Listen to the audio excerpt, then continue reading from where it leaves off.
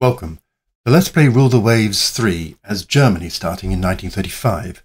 It is 1947, it's January, this is episode 30, and we are in part 2 of a battle at the western approaches to Britain, featuring the great bulk of the German fleet, carrier and battle, and what seems to be the British battle fleet in home waters. I'm not currently seeing many British carriers. If we pop over to the battle map, I've plotted what we can tell so far, which seems to be less than we could tell before, but what we could tell before may have been incorrect. So up here in the yellow is a set of merchant ships with some escorting destroyers, and a lot of unidentified ships. I suspect most of those are merchant ships. Previously, a carrier or two and some light cruisers was reported, but I'm now suspicious as to whether that's really true. In the south, we have the British battle fleet with 5 British battleships or battle cruisers, a Centurion, a couple of Ansons, an Indefatigable, and an Invincible. The Invincible is probably not long for this world. There are 3 cruisers, a heavy cruiser and a couple of light cruisers, and a swirl of destroyers and some more unidentified ships around here. We've got a couple of torpedo bomber strikes coming in. So far, the planes haven't done a lot, other than, when you're under plane attack, you have to put the helm over and you lose any kind of tactical formation in terms of a gun line that you were doing. We are down here, and for my battle cruisers, I have a choice of either carrying on in this westerly direction to kind of come up behind the British fleet, or turning to the north and making sure that the British fleet don't make any advance eastwards, because towards the east, 50 miles or so away, is my carrier fleet. So I think on the whole, I'd like to keep my battle cruisers in between the battle fleet of Britain and my carrier force. So I think I'm going to go north, and that also would mean that I'm keeping in contact with my cruisers here, which I'm trying to take to interfere with the convoy and sink some ships.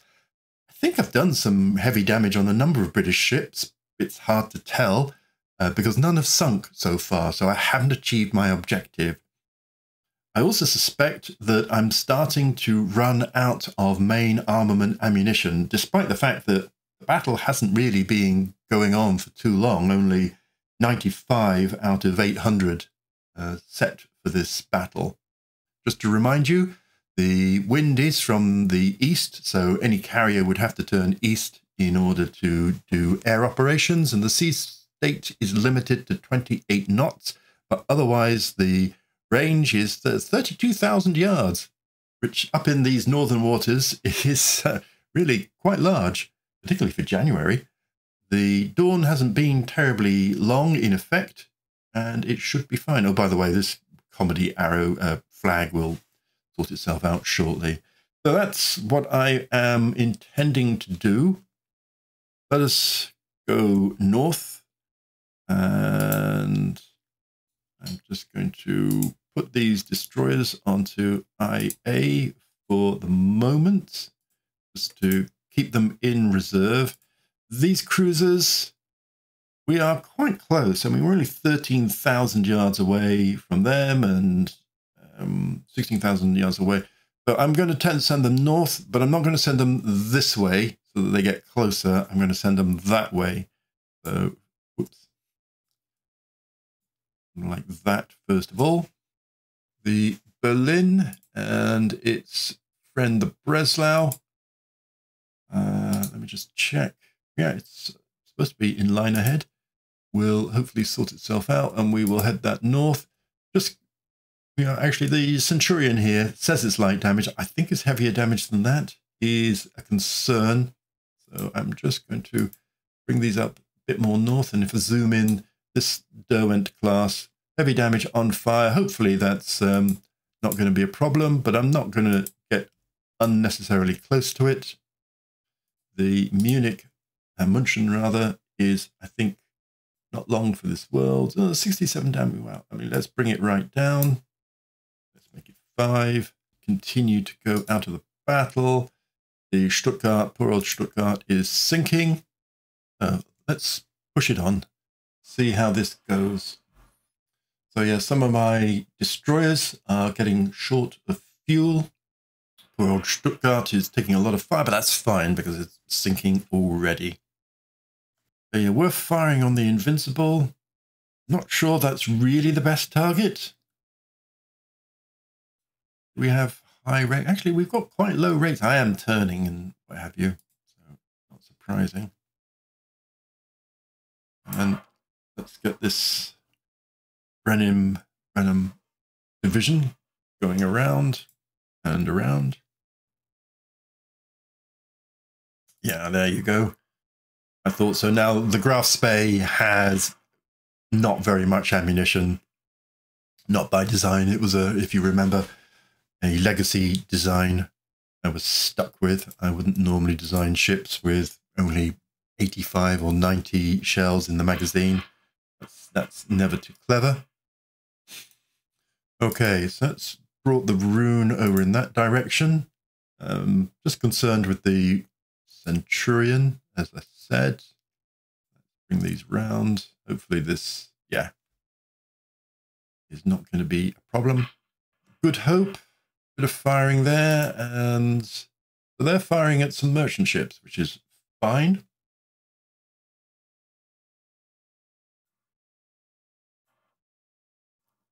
They're all still piling into the Invincible, and it's not huge, so I'm going to let other planes return, and they're already flying, so yeah, no new strikes. It is 8 o'clock in the morning.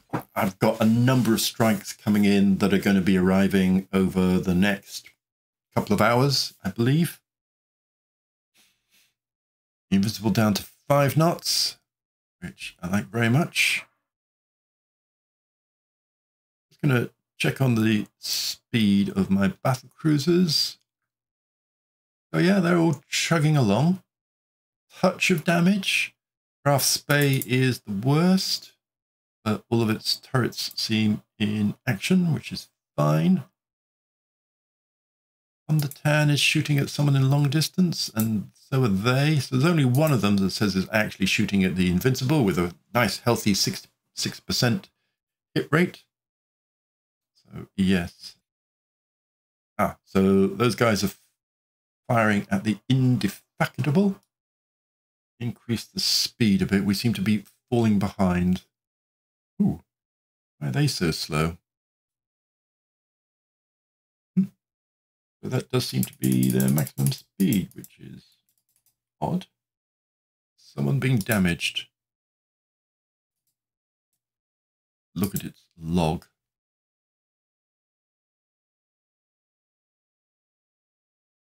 It's been hit by several 15-inch guns and a 10-inch. It's been hit in the engine room. The bridge is being destroyed. Its rear turret's being destroyed. Its splinters started fires, although that's not being reported at the moment. And it had another critical hit, disabling electrical power, high-speed flooding. That doesn't sound good at all. I'm tempted to go to the order of battle and actually, yeah, they've both taken quite a lot of hits, so I'm going to send them off out of the battle.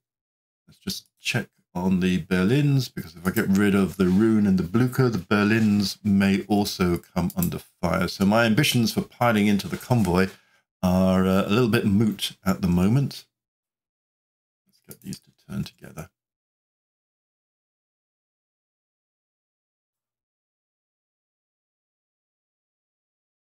So here come in.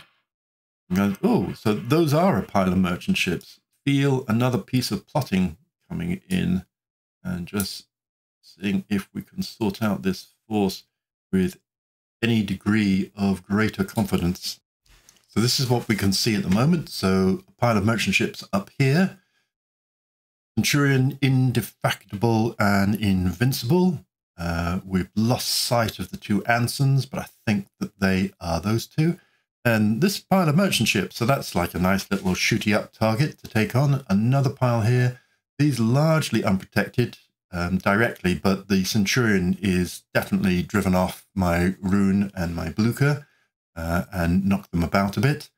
So yeah, here is the Graf Spee coming up. So I'm going to definitely take that up north in a parallel course and probably send in some destroyers to go through some of these. Excellent. So let's take this squadron of destroyers, take them out of that. They are finishing off this Derwent class, but actually we want them to go through and target that lot. Not sure what to do with these. So when you're not sure, put them on IA control and let the computer sort it out a little bit. Continuing with the Berlins and Rune and the Blucher. Get them out of harm's way. So Sea State limits float plane operations has just popped up. Let's just see if the... right. So the weather has significantly worsened and we're now down to 22 knots. That's going to be heavy weather for some of the damaged ships, unfortunately. It's going to potentially make it difficult for some of the destroyers to come in and do some of the more exciting actions. Maybe it might make it easier for the planes to hit their targets if the targets are moving more slowly. So here come in some dive bombers to dive bomb an unidentified ship, which responds. 70 AA, they destroyed an aircraft, no bomb hits. It's, yeah, I don't know why. You know, these are expert and veteran pilots, and I have pilot expertise as a doctrine. They're not performing well. There is, I noticed up here, glare, and so that will be a negative modifier on accuracy. But the glare the sun rises in the east, so looking into the east would, you'd think, actually be worse for the British. But anyhow, another 5 attack, 36 factors, no hits seemingly done. Some enemy dive bombers have a pop at the Königsberg, which is just down there, and seem to miss, which is great. The Graf Spee is having fun with the Invincible, as is the Von der Tann, whilst the Reichsgraf is having a go at the Indefatigable. Don't know why the Blucher is unnecessarily exploded, unless it's had some nasty critical hits itself. Wow, it's just taken an absolute pummeling in the last few minutes. Yeah, ouch. So that might not go well at all. Definitely detach them as well. See if that encourages them to leave the scene before they are completely sunk.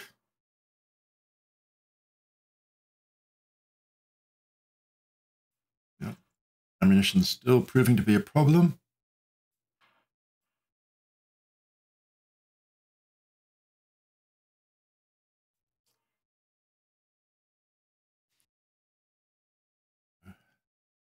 Enemy dive bombers are still having a go at the light cruisers.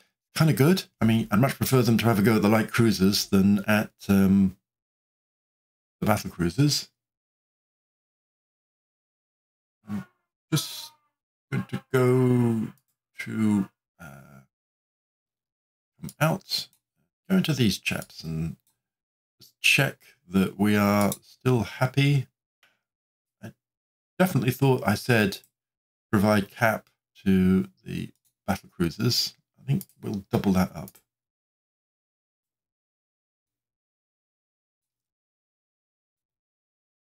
No wonder being a bit exposed to enemy air attack. We dive bomb, no bomb hits. No bomb hits. What actually is going on here? Okay, so this Invincible has stopped, which is great. We've got the destroyers coming in to have a go at these merchant ships slowly since, oh, now the float plane restriction has been lifted. So let's just look at the speed. So the speed's gone back up to 27 knots. So that's handy. The Rune and the Blucher are hopefully making their battered escape.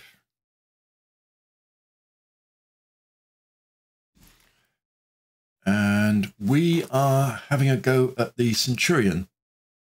Seems reasonable enough. Let's hope my gun arcs are good enough. I'm going to straighten up course because we were at 15,500. If they can all teach the Centurion a lesson, I would be very happy. I'm going to move these light cruisers towards merchant ships as well and see if we can do something with that.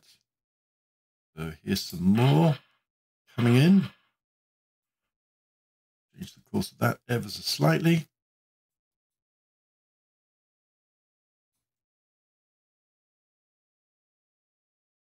Cat seems to be tangling quite successfully with our Blossom Booms. Still only light damage, apparently, on the Centurion.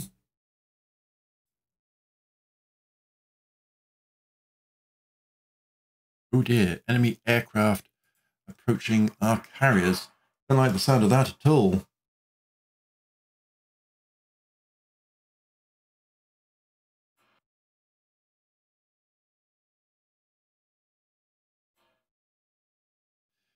Transport hit by a torpedo. Well, I suppose if it was a destroyer torpedo or something, I mean, that's fine. So the Reichsgraf gets in a 9 15-inch broadside against the Centurion and scores 3 hits. Well done. And the Von der Tam chips in with a 4th hit, which is excellent. The Ansons are firing at us now. So there's one Anson, there's a second Anson, and there's an Indefatigable. So all of the 4 remaining heavy ships are round about there. I know the Invisible hasn't sunk, but I don't think it's taking part anymore. There is some attempts to torpedo an unidentified ship and some fighting against the Gladiator fighters, which produces some damage on both sides.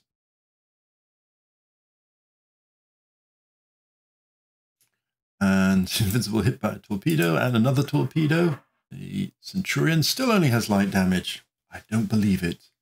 It took another hit, this time from the Stauffenburg, and a light cruiser has been hit. Now the range here is under 10,000, which is shocking. The Good Hope's got some heavy damage, which is nice. The Good Hope actually has been pretty handy itself, so I'm glad to see that.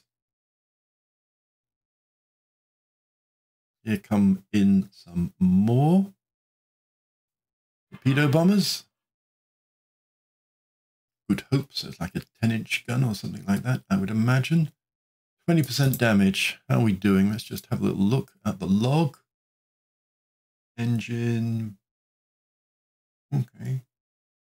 Hit on turret top of X, but it didn't do anything. So nice try, Good Hope, but no banana. Just straighten up the Bremens because the battle seems to be coming towards us.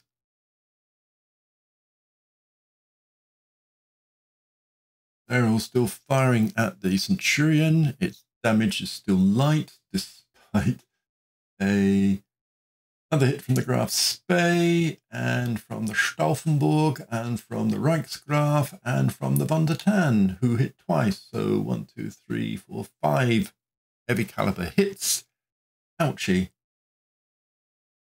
The destroyers are probably going to have to shy off because the battle is coming their way.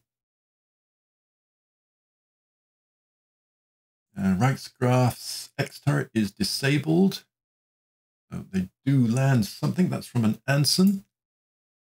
We're still ploughing into this Centurion with its mythical light damage.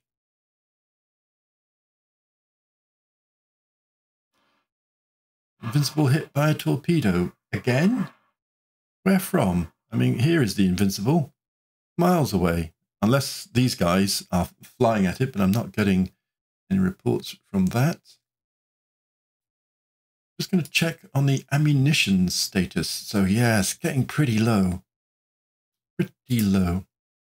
So, yep, they still keep on torpedoing the Invincible. I mean, fair play to the Invincible. It will not die. Like some Frankensteins. Do these have any torpedoes left? No, they don't. So let's pile them out. Let's get them to turn. And yeah, they're not doing anything useful there. And I think equally them.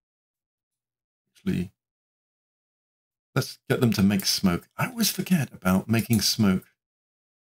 So take them under AA control. Them to make smoke. And yeah, let's make smoke here. You're not going to make smoke there. I still want some remaining gunnery, but as you can see, they're going over the top of the British. There's some torpedoes in the water. Hooray.